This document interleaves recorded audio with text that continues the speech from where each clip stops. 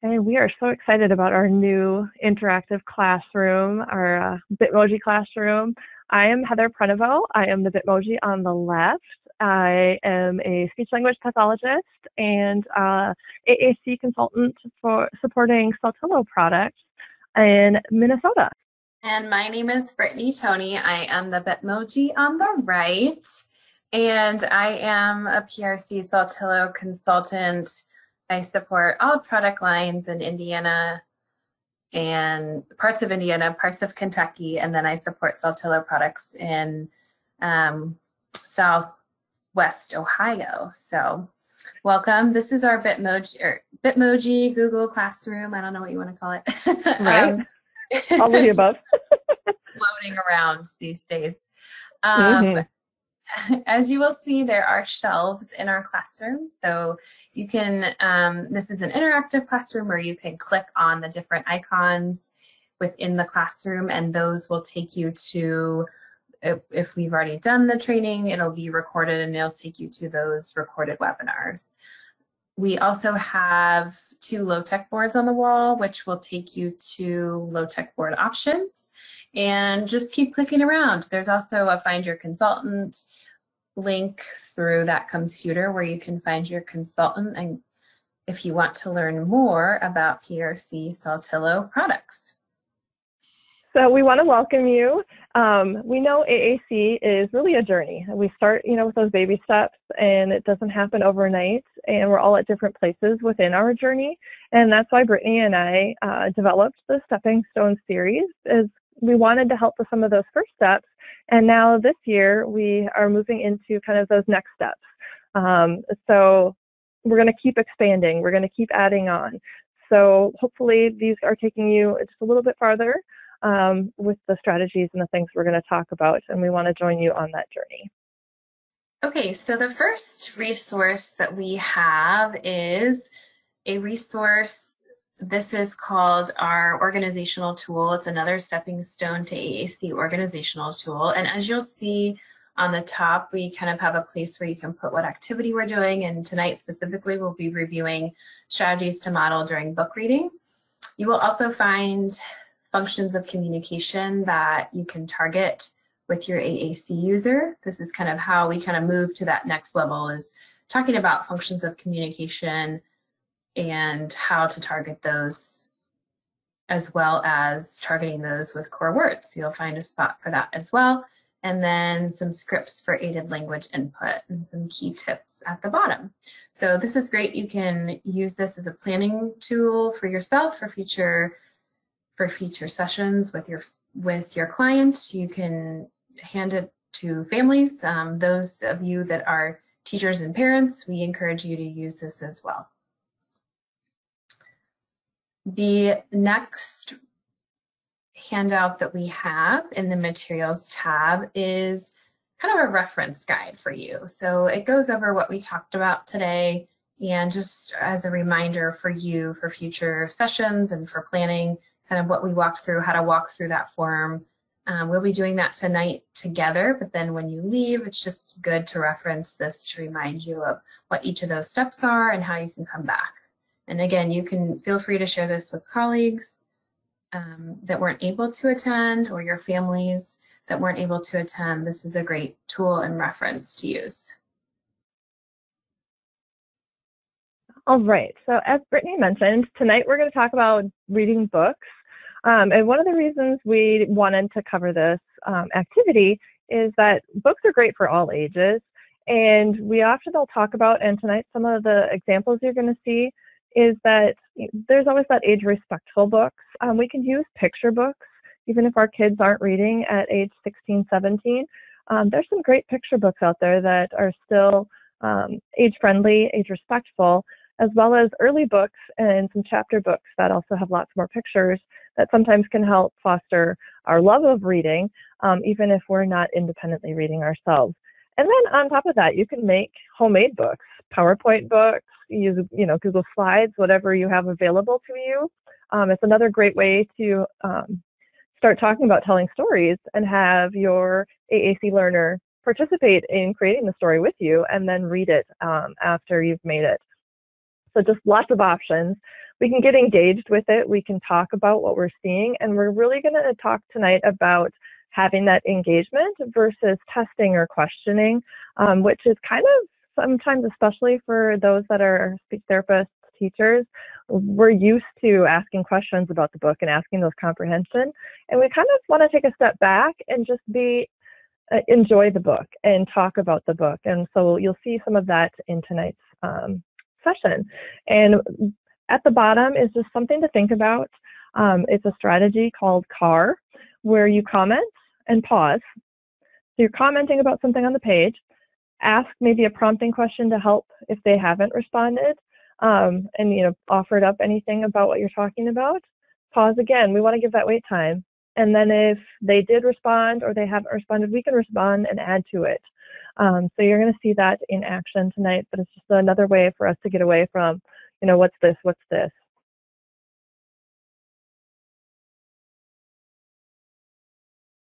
Okay, so the next 2 slides that I'm going to show are just an example of the low-tech boards that you can download through the Materials tab or from the PRC-Saltillo websites. The first one is a Unity 84 sequenced low-tech board. This is great for you to use. Tonight we're going to specifically be going through the word power vocabulary, a word power vocabulary file. So Heather's going to be showing us how to model using that. But if you do have a client who's using Unity or Lampworks for Life, you can use that low-tech board as well. It's really for any device that your AAC user is using. We don't want to make this device specific. That's another reason why we wanted to do this training, is because these strategies and tools can apply to any AAC user. All right, so tonight our video is going to be just a little bit different. I'm going to be modeling for you, talking about a book, and I've got 2 separate books, so it's a little bit longer video, but I wanted to talk about that, especially if you're working with older students or older kiddos, that finding books that maybe have a picture book or a lower reading level available. And Wonder is a great chapter book for all ages, but then there is this picture book version called We're All Wonders. And so sometimes having that as more repetition and getting engaged or prepping them for listening. I used this with high schoolers in a self-contained classroom, and we were reading as a class the full book Wonder, but then we could use this maybe for just fostering some of that language to go along with the chapter book. So we're going to play this video for you and see what words you are hearing, what core words from those boards you might be hearing, and maybe share them out in the chat window with us. Okay, just let me know if you can't hear it and I will turn up my speakers. Let's read a story. This is called We're All Wonders.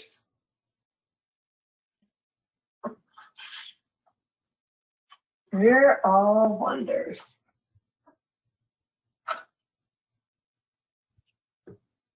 I know I'm not an ordinary kid.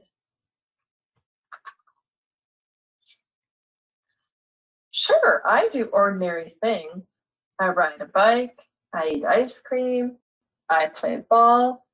Oh, he likes to ride his bike. What do you like to do?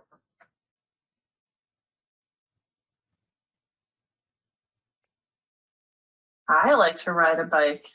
He likes to ride a bike and eat ice cream. I like those too.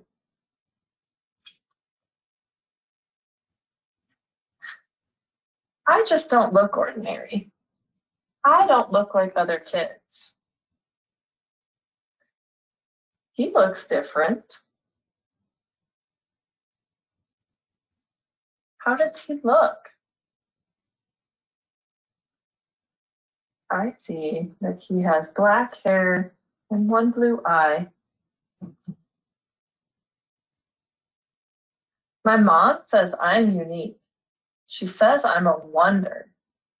My dog Daisy agrees. But some people don't see that I'm a wonder.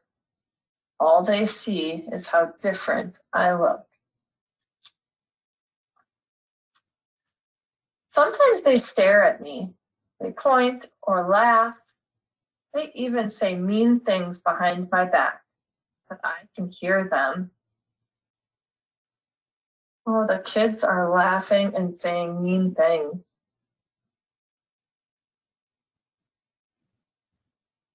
How would that make you feel?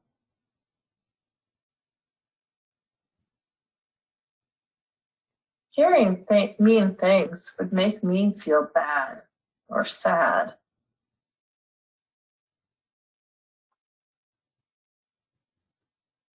Here's another example of wonder in a chapter book form.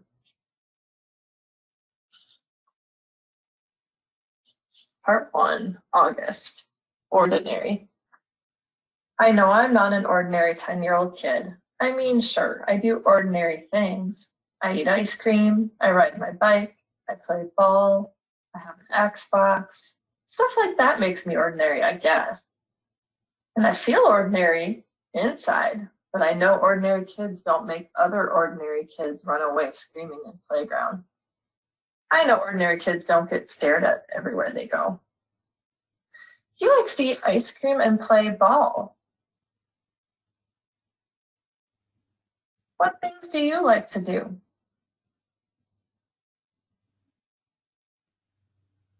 You like ice cream and Xbox. You like the same things as August. If I found a magic lamp and I could have one wish, I would wish that I had a normal face that no one ever noticed at all. I would wish that I could walk down the street without people seeing me and then doing that look away thing. Here's what I think. The only reason I'm not ordinary is that no one else sees me that way. But I'm kind of used to it, how I look by now. I know how to pretend I don't see the faces people make. We've all gotten pretty good at that sort of thing. Me, Mom, Dad, Via. Actually, I take that back. Via's not so good at it. She can get really annoyed when people do something rude. Like, for instance, one time on the playground, some older kids made some noises. I don't even know what the noises were exactly because I didn't hear them myself. But Via heard, and she just started yelling at the kids. That's the way she is. I'm not that way. Via heard the kids being rude and yelled.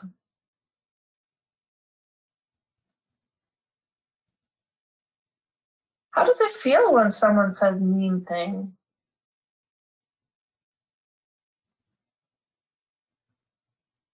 Hearing mean things make me feel bad.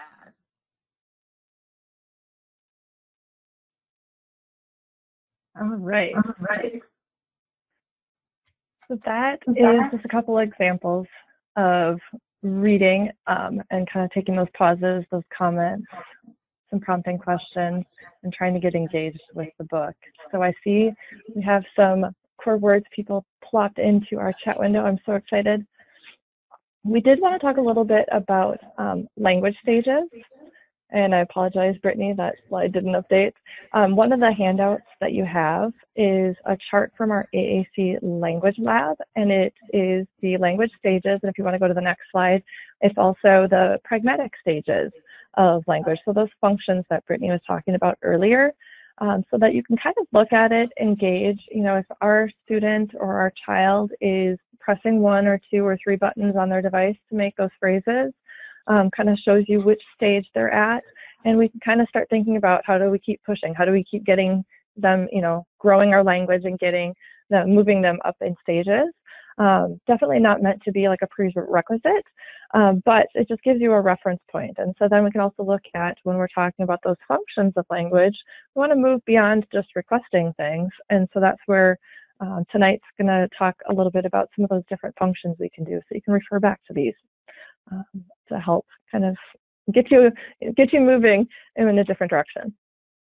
So we're going to go with the flow tonight, that when we're using this organization tool, you pick out your activity, which we did with reading a book, and then we're going to talk about those functions of communication that we could target. So when I'm thinking about reading a book, and when you're thinking about it, what are some of those functions you see up here that we could target, or things that you heard me talking about as we read a book? I kind of went back and forth on it. Sometimes we do share and show, right, when we're looking at those books, and try to reference. Commenting for sure, what you like, what you don't like, how you feel. Yeah, exactly. That's where I was going. And sometimes stating an opinion, like you said, with like and don't like. Relaying events. Yeah. Good. Perfect. Yeah. Responding to questions. You guys got it. Yep. Totally. So you can circle 1, 2. It's not a like have to have list, but it gets you thinking about what else could I be targeting with these. So that's where we're at tonight. And then I'm going to look back and read off some of these core words or phrases that we could be targeting. So you guys had some great lists. You heard me use not, do, eat, like, look, different, I. I love it. Play, feel, they, see. All of those are great words to be targeting while we're reading this book. So on this form, or on this handout, then we would type those in under those core words and those phrases. Sorry, it wasn't working. The top one, so I was trying to type. It's all good. All right. It's a night of flexibility. We appreciate it. That's right. Just like our kids have to be flexible sometimes, and we teach them to be flexible. Thank you for being flexible with us. Okay. So there's lots of words. Oh, thank you. Okay. Sorry about the echo. All right, the next step is going to be the part where we write a script for aided language input. And I apologize, it might be me calling in and Brittany's speaker, I don't know. So again, thank you for letting us know. Oh, you do hear the echo? Oh, I don't hear it, do. so it could be mine. Yeah. Sorry about that. So the next step is going to be that script for aided language input. And this is kind of one of those things where we start out doing a lot more of it. We want it to become more automatic, but to get you going, writing yourself a script. What am I going to say? What am I going to touch on the device or the board? And then looking at it, practicing it, and as you get more comfortable with it, you won't necessarily need to write yourself a script, but it's a great way to get started. And so use open-ended questions, or encourage those open communication, and with those open-ended questions, that provides those opportunities, not just yes, no's. And if your AAC learner only responds with 1 or 2 word phrases, we can respond back, we can expand on it, we can recast it or reformulate it, and add to it. So if they say good, then we can say, oh, I feel good, or you feel good, and show them how to add to it.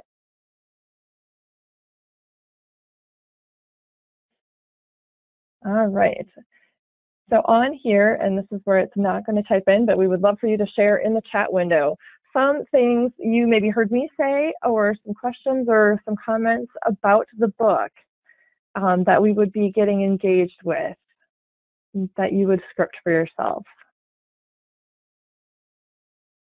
One of the ones I can think of was, I like ice cream, or he eats ice cream.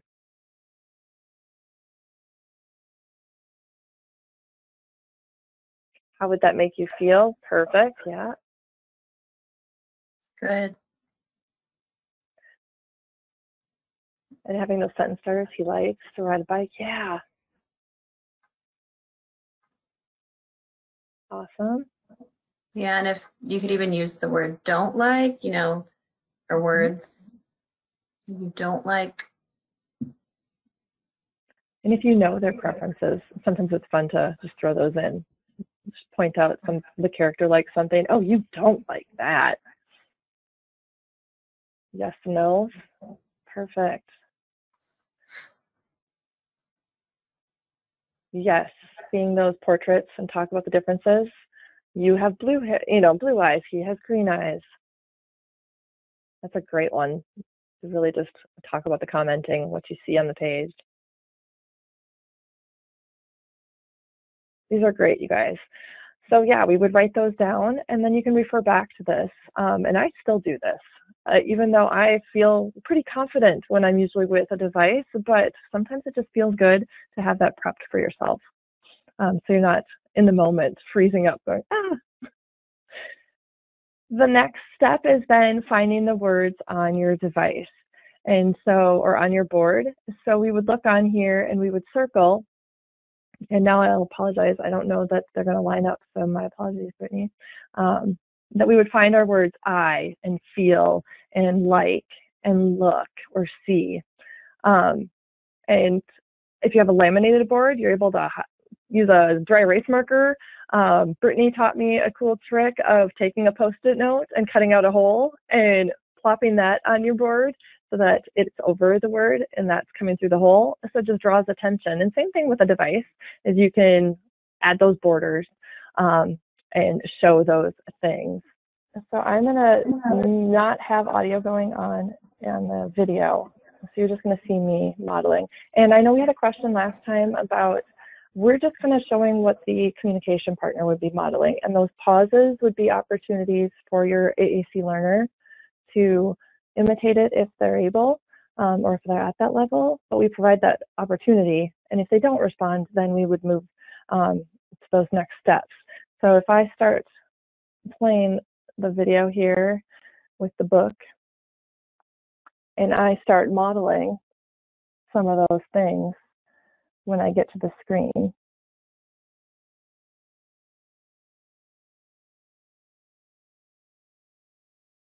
And on here, we might go in and talk about, you know, he's different. So under describe, different. He's not ordinary, he's different. We can talk about he likes to ride his bike. If we wanted to, we can start adding up, you know, adding on. He likes eating ice cream, or he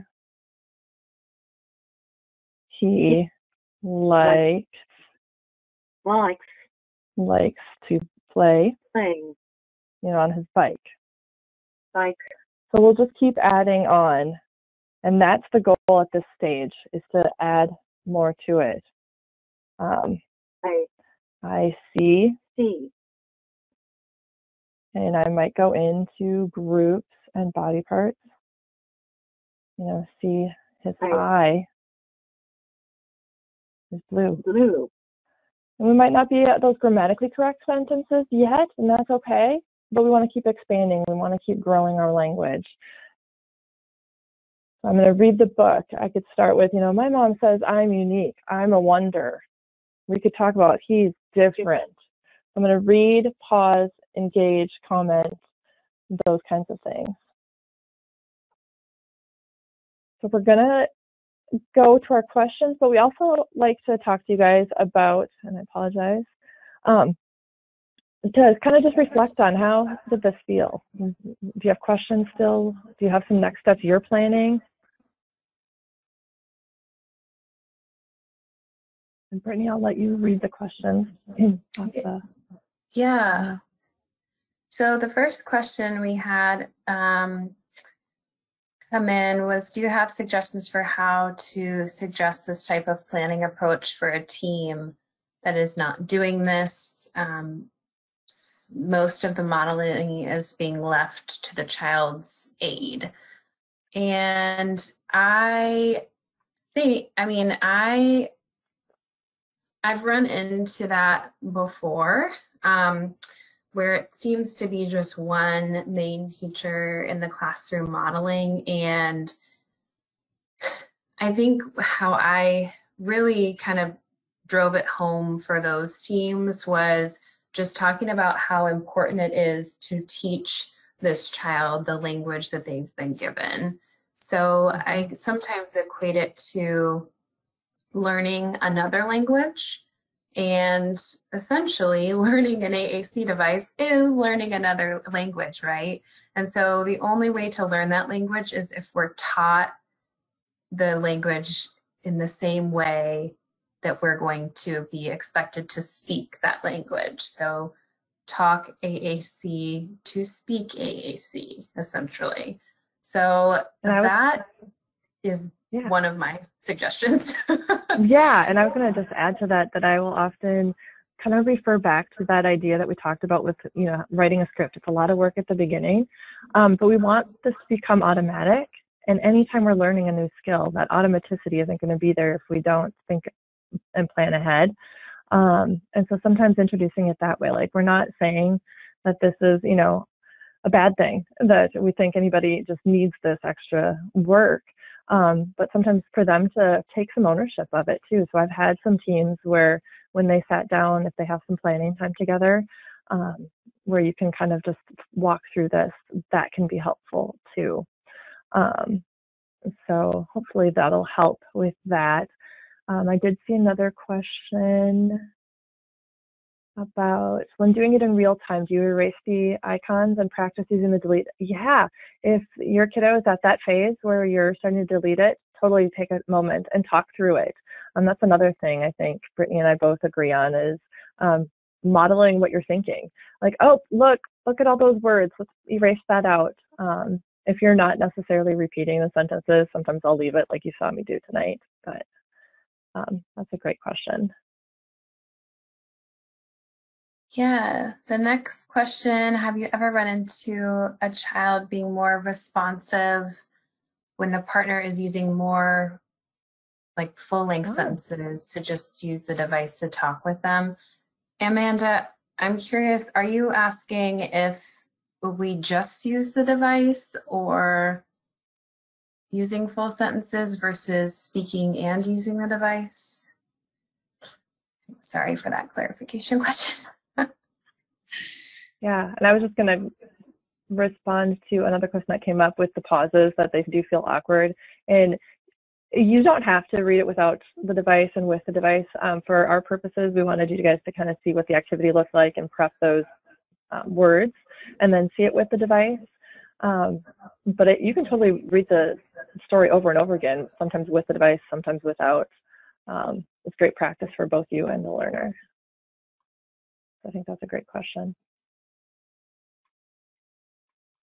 Yeah, so I mean, I don't know that she responded, but I as far as, you know, using more sentences or not with a child, what my suggestion is just using 2 to 3 words beyond what the client is currently saying, and that's what I model verbally. And then as I'm talking verbally, I'm using the device to model. Okay, sorry.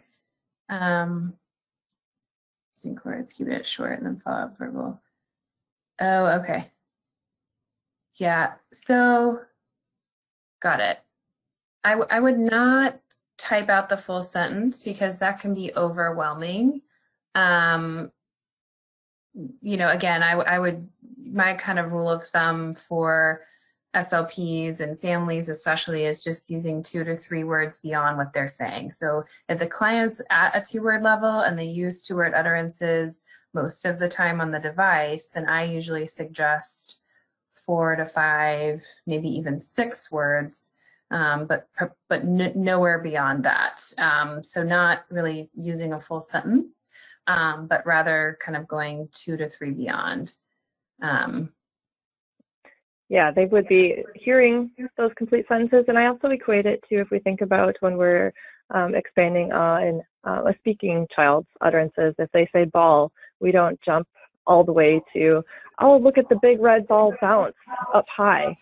That's a huge sentence jump. And so kind of the same thing when we're modeling, if they're not quite yet, we can show them and slowly expand and get closer to those grammatically correct sentences. And you can be talking. As you notice, sometimes I didn't add the S to the likes.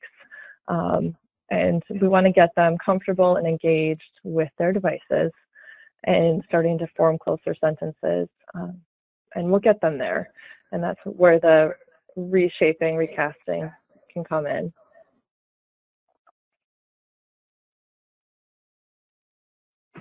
Yeah. So hopefully that helps. I think, let us know if we didn't answer your question. Yeah. These are great questions. They are really good questions. And then Erica did see that you had a similar question about not modeling grammatically correct sentence. And we want to, if that's where your AAC user's at, if they are formulating those grammatically correct sentences and getting to that phase, by all means, yes. But like we said, if they're right now just doing maybe eat goldfish crackers, we want to add a couple words. I want to eat goldfish crackers. I like to eat goldfish crackers. And then get closer.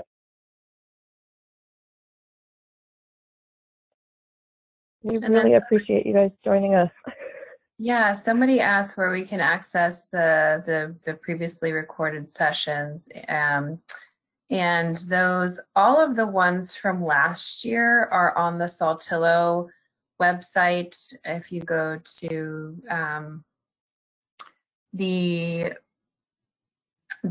remind me where it is, Heather, support and education. Support and education, and then recorded webinars. Thank you. No problem.